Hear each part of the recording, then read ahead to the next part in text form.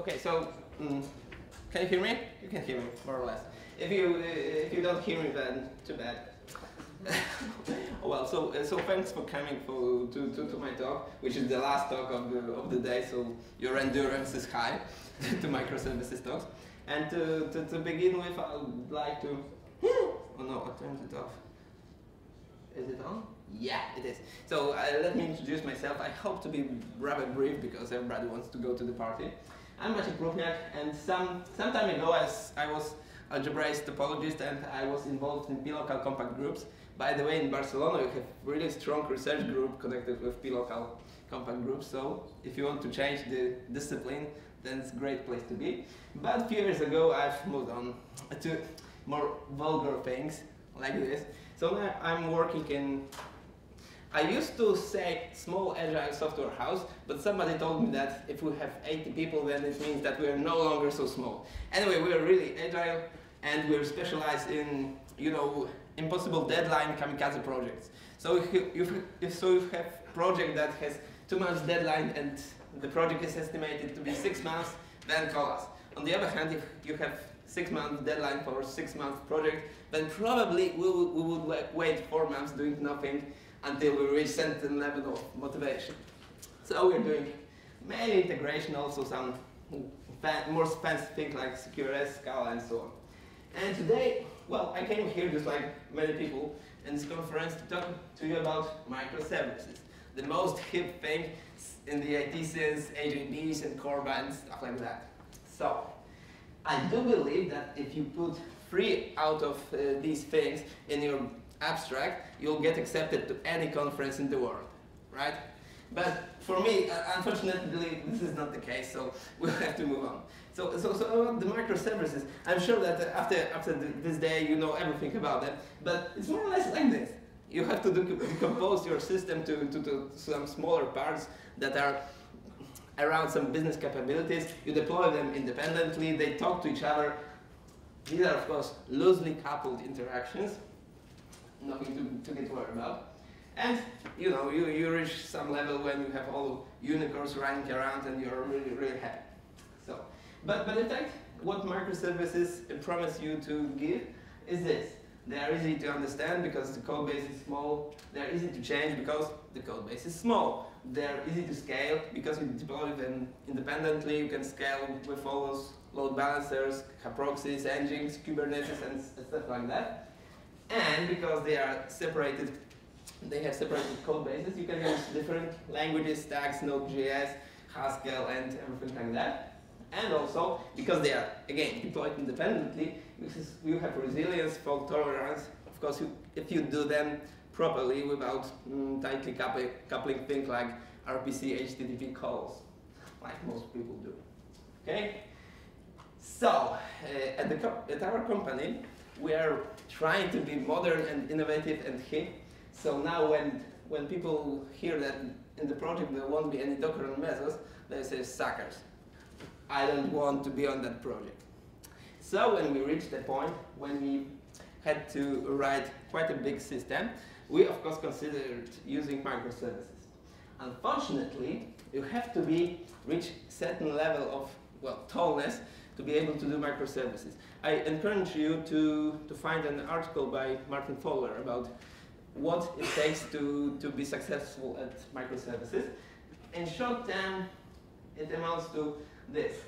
You should be able to do DevOps and you should be able to do continuous delivery. If you can't do this, then microservices might not be a good place for you. And what about our case? Well, it was fairly large code base. It was already kind of modular, more than 200 or 300 jars, and many servers in different locations. Nobody quite controlled who they are. It took like 7 years of development to do this, so most of the code was like older libraries, old Java 5 from IBM and stuff like that. And on this platform, because it was kind of integration platform, there was like 4 vendors about. We are the main one and the best one, of course, but there were also others who couldn't code that good as we, and one client, one big telco company from Poland. In fact, we usually work for big telcos in talk, but we strive to find different customers also. So the problem with our client was that they considered themselves to be a mature organization. They used to be more agile, but now they want to be mature. And what does it mean to be mature IT? Well, it means you have release management, no continuous delivery, no whatsoever, and also you want to separate your development from operations, right? So in fact, sometimes ago they almost had DevOps, but now they are mature, they want to separate development and operations. So yeah, that was not a good place to start with microservices, with Docker and stuff like that. Because we quickly realized that in their ops depth, there are like two people with permissions to create virtual machines. One was on holiday, another one was very busy, so it took like, I don't know, 2 weeks to provision us with one virtual machine. Because with physical server, it took like a month or 2 months, something like that. So again, we found that microservices maybe are not the way to go. Because instead of progressing, our clients kind of regressed. And what's more, there were also some cultural problems. For example, when you have big enterprise, you have some power struggles between business owners. For example, we had 2 modules developed by 2 teams at TOG, at my company, but they were owned by 2 separate people in our client's enterprise, and they didn't like each other. So while we could agree very quickly about interfaces, how to change the data and so on, they quarreled and they didn't want to reach agreement. So what do you do when you have such situation? Of course, you introduce integration layer and everything gets even more complicated. So what I'm talking about is more or less example of Conway's law, right? Which states more or less that organizations which design systems are constrained to produce designs which are copies of communication structures of this organization. I'm sure it's too late to fully understand what it's all about, but if we were in Agile conference, then probably I would tell you how to transform your organization to have better communication structures and so on. But we are not at Agile conference, for sure. I mean, not the soft skills, so we have to cope with it somewhat differently. And in fact, if you think about it, about typical ecosystem at big enterprise, they have certain reasons to behave like they behave. It has something to do with who owns the code, who owns the middleware, who owns the infrastructure. Because most of the successful microservices stories are about product companies that have in-house development. Just like the talk before, right? The guys were developing their product and all the code was developed by them. So they own infrastructure, middleware, and applications. But in typical vendor ecosystem, they are the ops guys in the enterprise. There are some middleware vendors, and they are vendors of applications. So it's kind of blurry who controls what. And probably the enterprise won't let the vendors control the infrastructure because they want to have control over their infrastructure, and for a good reason, because it's kind of tricky thing, all the legal stuff, security and so on, and the vendors come and go. So it's natural for them to have their own operations team and not to let the vendors control it. So again, a reason not to try to introduce Kubernetes, Docker and stuff. At least not today. Hopefully things will change. So what are the choices in such a situation? First is to try to find powerful ally.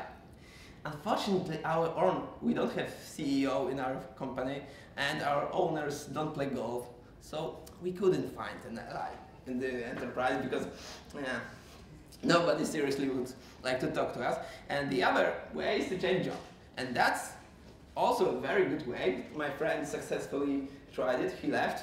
He went to product company, and now he's happy developing microservices in Groovy and stuff like that. And then the third worst solution. Sit down and think, what can we achieve? How can we survive? Well, let's say. Because it's not about microservices. It's about all these benefits. And we just have to, cope with the thing that we won't have good microservices structure, just like classical, like with Netflix one or Google or stuff like that. We have to be somewhat more modest. And what is it all about? Well, it's basically about writing modular applications. What does it mean to build for application to be modular? Well, if you think about it, there are different levels of modularity. First is modular development. You separate your code into packages, you separate your projects into different maintenance and modules, and so on and so on. Then, it's modular packaging. Either you put all your artifacts in one single var or ER or something like that, or you put it into different container structures. And the second is modular deployment. That's the real physical containers that contain your artifacts. So on the pictures look like this. If you have modularity on code level, then your packages are separate, but you package it into one artifact, and then you deploy it on separate server. And classical microservice architecture is like this. Everything is separated. The code, the packaging, and the deployment. So what we tried to end up with, and we, I would say, somewhat even succeeded, was try to do this. Modularity on code level, modularity on package level, because this is the piece that we control, we developers, and then run it in, well, not one, but fewer containers, because this is the part that we have less control. This is the OSGi part. So how can we do it? Well, we can use Java. If you are old enough, you surely know this bullshit, right? Yeah. Well, let's forget about it. But now, in fact, it's partially true, right? Because you can do polyglot programming with Java. You can use Java, Scala, Groovy, Nation, and yeah, probably nobody in the enterprise would like to use these languages, but still, you can do polyglot programming. But what about modularity in Java? Well, there's Project Jigsaw, there's Java 9. Who of you believe that it will come in Java 9 next year? Yeah, believer. I don't believe. It's like waiting, I think it's like waiting for Godot. And I think it's kind of for a good reason. Why? Because there is an effort to put modularity to Java. It's called OSGi. Haha, oh come on. So tell me, how many of you would come here if I would put in my title microservices with OSGi? Yeah, that's the point. That's why I didn't do it. But you are here, maybe you won't leave. You won't leave, sorry. So what's OSGi? It's a set of standards that's almost, I think, 18 years old. It has some static parts, the part when you can define the modules, and also the dynamic part when you define services and how modules operate together. So everything is, for the first sight, it looks pretty nice and interesting. Unfortunately, OSGi suffers a lot from a bad fame. Yeah, essentially, when you put OSGi in the title of your talk, I'm sure you won't get accepted anywhere. I answered this, so now I know what to do. I had to just hide it in the abstract. Then you have some chance. Yeah, so this is, of course, ThoughtWorks Technology Radar, and this is the OSGi part. It's here for many additions. So why OSGi is suffering from bad fame? Partially, it's well deserved, because there are a lot of problems, mostly because of the vicious circle. Because OSGi doesn't have two-wide adoption, so the library authors don't want to accept, for example, pull requests to make their libraries modules in the sense of OSGi, and then because their libraries, notably Hibernate and stuff like that, are not ready for OSGi, then nobody wants to use OSGi, so it suffers from poor adoption and so on and so on. Also, the tooling is kind of subpar. It's getting better and better, both. So if you looked at OSGi like 5 years ago, now it's much better, I assure you. And there's BND for defining modules. There are some plugins for Eclipse and IntelliJ, although I haven't ever made them work, but still. And the Maven tooling is also quite nice. I believe that if you try with SBT or Gradle, probably you will encounter some problems. So it's kind of workable. though you need some effort. So now I'm going to tell you slightly a bit about OSGi and why do we came to the conclusion that maybe it's not that bad, maybe it somewhat fits our purpose. So what about the study? By the way, how many of you know OSGi, more or less? Oh. So if you know, then probably you won't learn too much new things, but maybe, who knows. So the static part, what is the module sense of OSGi? Well, essentially it's a jar file with some additional headers, defining what capabilities does the bundle or the jar file offer, and what other modules does it need. And also the metadata define the versioning hell, I would say, because versioning is hard, right? This is kind of typical OSGi manifest. For sure, you don't worry, you don't have to write it by hand. There are some tools like Maven plugins that let you define it more easily. So this is the most two important parts are here. Here we define what packages are the API of this bundle, what are the public API of the bundle, and what are the private parts. So here we say that this bundle offers API that's this package with this version, and to run it needs these packages. It needs these packages with certain version range, right? So it looks not too bad, but the thing is that versioning is hard, and I believe that it's not accidental complexity of OSGi.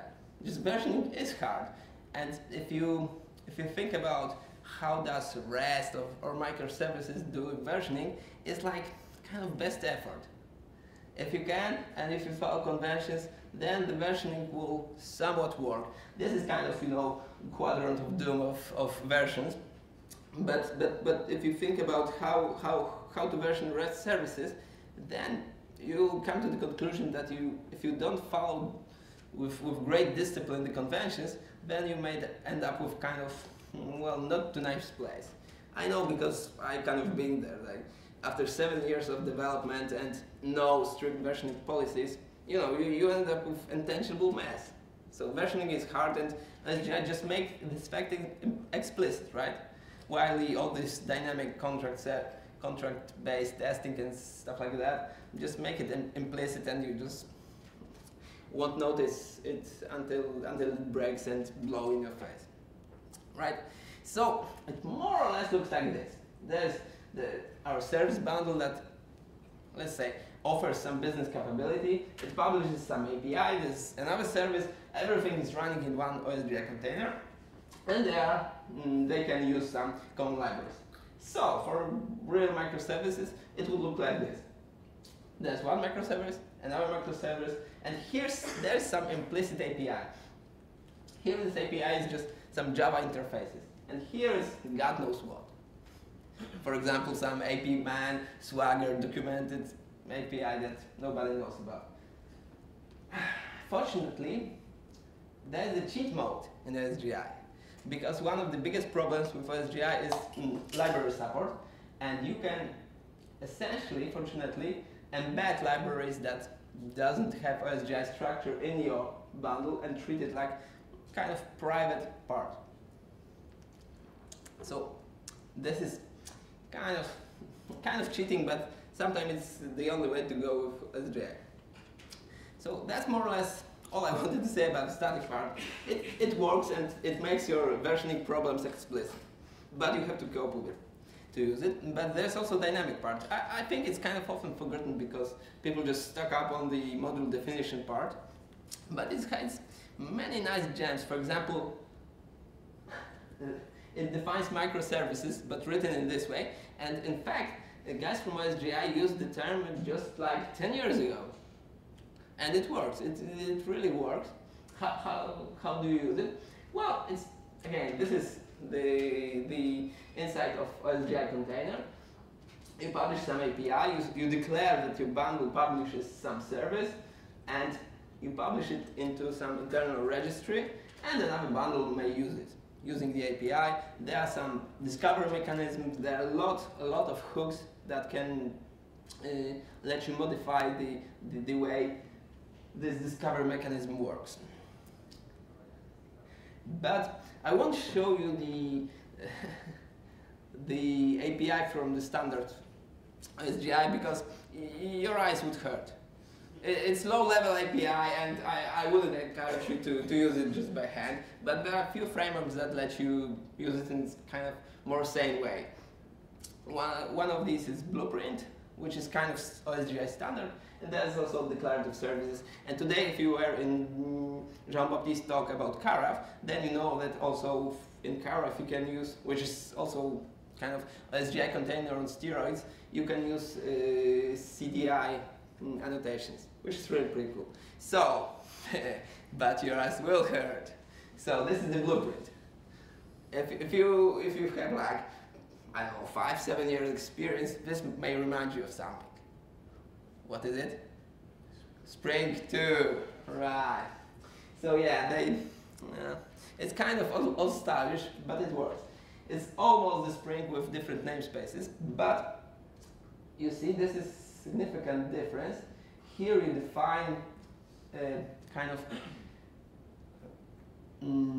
dependencies between these blueprint contexts, because in Spring, when you have either with XML or annotations, when you have like, I don't know, 10 jars, each of them defining few beans, then and you put it into one Spring application, it all ends up in one big bag of beans.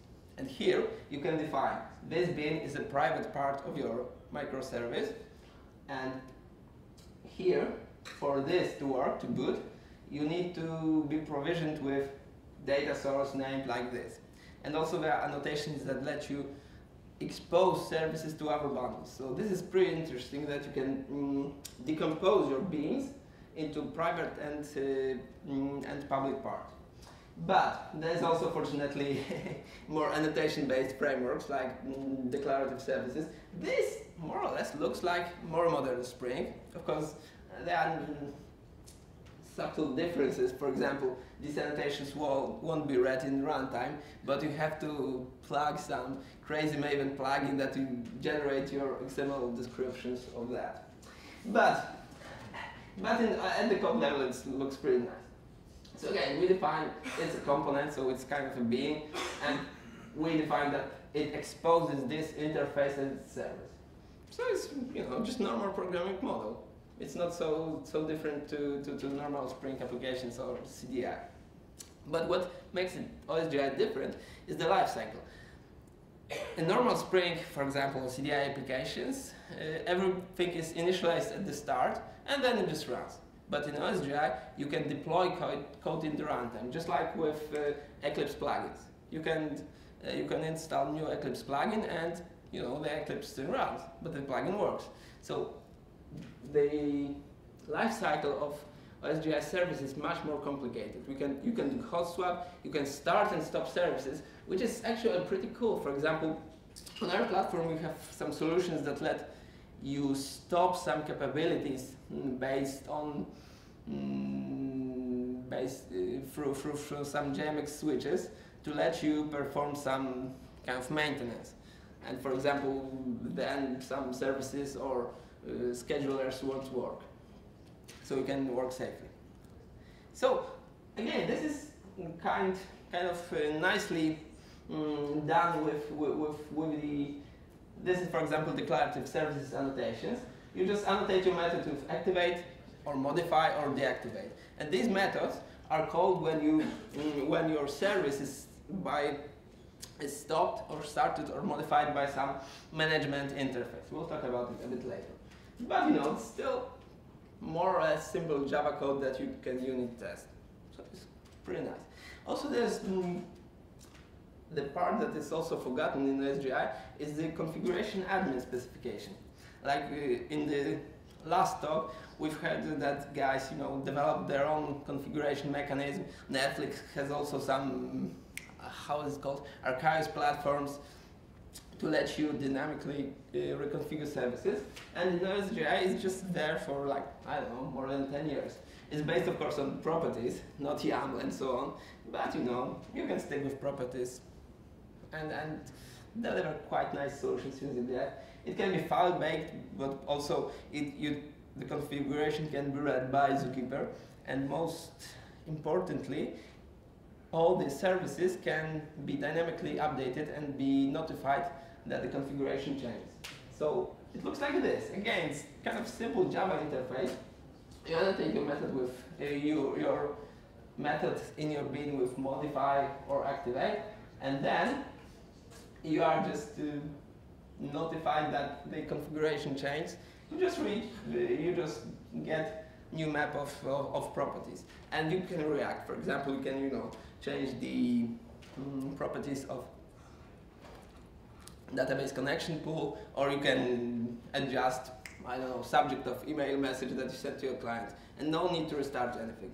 So this is, in my opinion, this is pretty nice, and if it had Netflix back on it, then I'm sure it would be more widely used. But it doesn't, so yeah, it's also forgotten. So more or less it looks like this. The service registry and so on. And how does it look in microservices? More or less like this. There's API, one microservice, second microservice, and there's some registry based on Zookeeper, etcd, or anything more fancy than that. Because I recently figured out that Zookeeper is also becoming old-fashioned, and people move on and move on and move on. Come on. And we are just introducing Zookeeper and treat it as some kind of novelty. But well, life goes on. But soon you reach a point that you cannot put all your services into one OSGi container, because it's too big, it's too fragile, and so on. And in fact, you don't want to end up with some great big monolith. So what do? Well, you use dynamic OSGi. That's kind of a tricky part, but it has some nice implementations developed by guys at Red Hat who unfortunately are not here, or by Apache project CXF. So basically it amounts that the registry inside the OSGi container just announces to the kind of global registry, usually made using Zookeeper, that this service is on this container, and now the services from other containers can invoke it.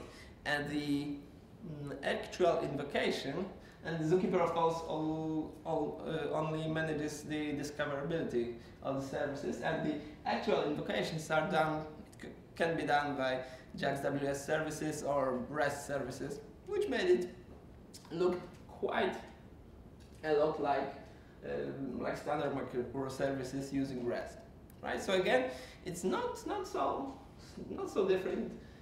Actually, it's pretty nice. Yeah, of course, you can make up with all the fallacies of distributed computing, end up with next EJBs. So you have to worry which invocations are local, which are global, because yeah, you may end up with chatty interfaces, all these latency problems, and so on. But if you take notice, then it's worked pretty well, and we use it in production, and it works, right, Bartek? Yes. Yeah. Bartek took care of our latest product with respect to DSJ. What's even more nice is that you can defer your deployment decisions to the last moment. So at first, when you have small startup, you don't have too much traffic, you put everything into one OSGi container, right?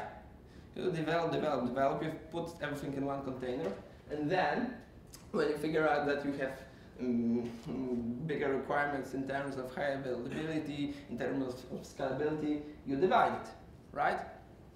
You put a registry, this is the OSGi, you end up with one container containing this service, and for example, load balanced two of these. And all this change is done without any change in code. This is, I think it's actually pretty cool because it's, lean, agile, and so on. So you don't have to rewrite. Because this is what I find about a bit more troubling in the normal Spring Boot microservices. That if you decide that you want to change the boundaries of the services, then it's probably not much, but you still need to change some code. And here it's just a matter of packaging and configuration when it works properly. But yeah, you can make it work properly. So now a word or two. How much time do I have? Counting. Ah, still quite a. No, that's good. That's quite a lot of time. Now a word or two about tooling. So in our project we are using Apache Karaf, a bit older version than Jean-Baptiste talked about today, but still it works. So for those of you who didn't attend his speech, it's kind of micro container based on OSGi, but you can deploy many other applications there, for example, WAR files or anything like that. So it has, apart from being OSGi container, it has some different capabilities, like nice SSH console, quite nice logging configuration, different mechanism of provisioning, deployment, and also it supports some additional OSGi specifications like blueprint, transactions, JDBC. So it's really quite nicely fully fledged micro container. I think it's not worse than all those Spring anything novelties like Spring Boot or anything like that. It does the job. It's pretty stable. What's more, it's Apache project. So this is, I don't have demo because it's too late for that. But these are some screenshots. So this is the SSH console of Karaf. You can just SSH to the server and do some maintenance task. So you don't have to open some new management ports. You just use SSH. It's pretty nice. And also we are using How.io. This is the web application to control different containers based on JMX that. In the morning, James Strahan told you about, then Rob Davis told you about it, and Carl Simpson also showed it. So we're using kind of oldish version of it because we are essentially using an older version of the Fabricate platform that was based on OSGi, right? Today the guys told you about the Kubernetes and all the goodies, but just half a year ago the Fabricate was based on the OSGi and Karaf, mostly. But they dropped the code and we were left with the older versions. But fortunately it's kind of working. Alright, so our containers are governed by the Fabricate, all the configurations kept in Zookeeper, and yeah, we have some nice UI to control the stuff. We have also developed our own plugins to the UI so that we can control all the platform and we can see if everything is okay and how did we configure our services. So this project is pretty interesting, and even if you don't want to use microservices in OSGi spirit, then I can encourage you to look at it, because it uses just JMX, which is kind of, I don't know, lingua franca of management. So once your container exposes some JMX API, and everything exposes JMX API, you can just plug it in and use it with DigitalOcean and How.io. Now, the next part is about a bit more about work in progress, because we are still using this old Fabricate version, but we are trying to pursue some new goals and to tell our client to move on to some better world of development.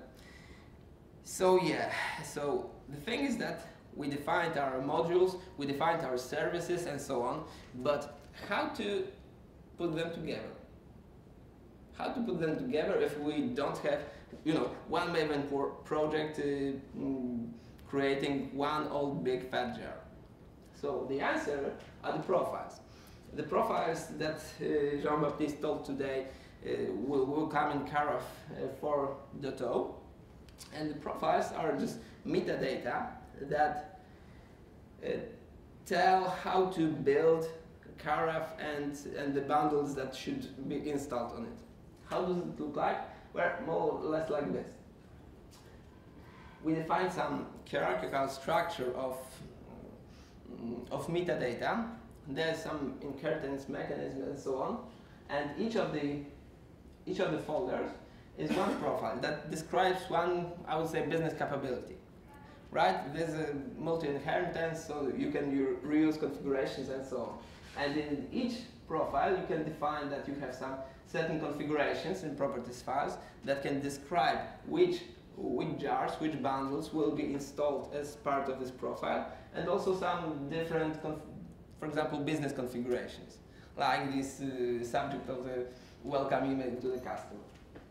So you organize it into one big repository of your metadata that describe how to assemble your artifacts and configuration into runnable artifacts. You can also use these feature mechanisms from Karaf if you know what they are, but it's based mainly the configuration files containing description of bundles and versions and configuration. So what you do with it, you put it in Git. And of course, if you are conservative, you can put it in SVN. Don't mind. But we are using, for example, GitLab. These are screenshots from our real production GitLab. You put it there, so you can have full accountability. You can have the full history of changes of your configuration, and you know how to, for example, revert the change of configuration and stuff like that. So it works pretty nice. And then the flow is more or less like this. You have this metadata configuration in Git. You have your artifacts in for example, in Nexus. This is not your source code repository. This is the part when you already deployed your source code into the Nexus. And then, for example, you can have some Jenkins job that reads the profile description from the metadata, pulls the binaries from Nexus, and just assembles it into what? Into a pretty nice tarball that you can hand to your operation guys and tell them, okay, please uninstall it. Because they know what is tarball, they know how to, unpack it, start, stop. This is just normal Java process. And you control, you or the development part of the client control the assembling of all your metadata and the code into some runnable binaries. And because you have Git, you have nice branching capabilities, then you can also use it, for example, to be able to tell that in this branch of our configuration, of our metadata configuration, this commit will go to production and this will branch off because this is some nicely feature that we want to deploy only on test. And then you can use, because these are all plain text files, you can use all the merging capabilities and the stuff that you know and like to be able to control your metadata environment, your metadata repository. And this, I think this is pretty nice, and it lets you really control all these, not only which binary is deployed on which server, but also what configuration do you use and why when you look at the commit messages and so on. So this is our more or less current setup. We use OSGi, we use Karaf, we use profiles, and we are kind of happy because, well, one thing is that we defer the decision to the last moment, and you can decide if you want these services to be close together and have only, local invocations, or you want them to be separated, and this is on one server, this is on another, and we don't have to change code to change the behavior. So the code is separated from the deployment, and the ops guys don't have to know that much how is it assembled. They just got one button more or less that tells them to deploy the stuff, and then they don't have to worry about all these Kubernetes business and stuff like that, because probably in the future they will be able to cope with it, but now they won't. Now they have one single Java processes. Of course, there's some zookeeper part that is kind of more difficult, but they can cope with it. And it's also kind of important that it's built on standards. OSGi is here to stay, it won't go anywhere, right? Whereas with Spring Boot, all these Kubernetes, it's kind of really unstable. If you talk to the Red Hat guys, they'll tell you that the innovation at Kubernetes is so fast that breaking changes are quite often, and our client, well, kind of doesn't want to pay for that. And OSGi is kind of, maybe it's not so great and fancy, but it's stable and usable. And so it says. So currently we have around 6 virtual or even no virtual, but physical servers in 2 data centers with like 31 containers of Karaf and like more than 200 profiles. So it's kind of not so small, and it will grow larger and larger. For example, yesterday this slide was written like 25 containers, but today I've noticed that 6 new containers came. So that's it's getting big quite fast. But OSGi has its limits, and especially when it comes to resilience and fault tolerance. Okay. Because this is the main reason that the OSGi will fail in some critical parts. Like because the method's thread stop is deprecated. You cannot control resources, CPU and stuff inside the Java process. If there's some mal-behaving thread, you cannot control it. You cannot kill it, right? If you have few microservices, you can kill Linux processes and everything runs as intended. But in Java, you have to kill the whole JVM. So that means that even if you package few of your services and they work more or less independently in one OSGi container, then you still have to, have some duplication, some load balancing, so that if you want to kill one container because of one microservice, then everything runs as intended. Also, the code hot deploy is kind of mixed thing, because during development it's pretty nice. It's almost like developing with JRebel, because you only build your small modules that they are pretty quick. You install them, by some kind of live reload, and your services is restarted, and you can observe the changes. But in production, it may very well happen, like it happened to us one time, that in about half a year there was no restart of the server, just hot deployments, and then when the restart time came, it turned out that the bundle started some fancy way, and we didn't control it anymore. So I guess that we still want unmodifiable containers, that you don't want to hot deploy the code in production, but you want to, for each release, you want to build the container with all the dependencies and all the services as one tarball and deploy it just as a whole. But still, I think that many parts of the premises of microservices can be achieved with OSGi. So the main thing that I want you to more or less remember, that just because nobody will grant you root access in the enterprise doesn't mean you can't have modular applications. Just you have to think about it a bit maybe more differently. And you always have to find your own way.